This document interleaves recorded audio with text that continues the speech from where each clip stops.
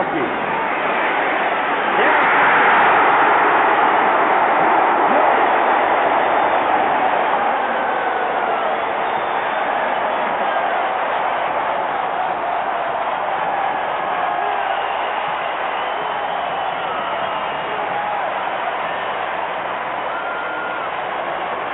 He had the receiver open downfield. He should have gone to him, and he laid it off.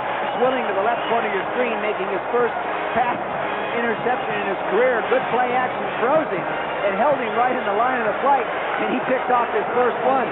The play action froze the linebacker and put him in position to throw. Second down and 10. Kelly up the middle, and the pass is picked off. It was a fumble, and it was picked off by Pat Swilling. Intercepted. In and out of the hands of Keith McKellar, the tight end, and the Saints catch a big break early. Pass over the middle to Metzlars. McKellar, rather, number 84, and this is just pure bad luck. Kelly puts the ball perfectly on his shoulder. Ball bounces right in the hands of Swilling, and the Saints get the first break of the day, and a big one for a team that needs it. They sure negated that play. But in the second quarter, you got more Pat Swilling. Here he comes for the interception. Lob a little too long, runs it in for a touchdown, gets this one to count. Yeah, well, I mean, that's pretty good. 1 out of 2. He could have had 14 points at all. Dropping to throw now, looking for the screen, looks like he's going to toss it over to him. Picked up at the 38, to the 30, down to the 20, the 10, 5. Pat Swilling's in.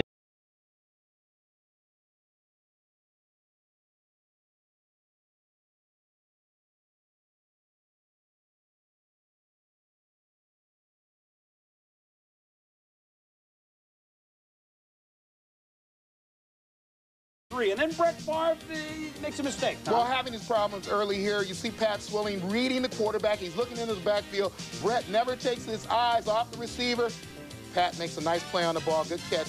10 minutes to go. Favre, doink, off of Porsche into the hands of Pat Swilling. And another interception by Brett Favre.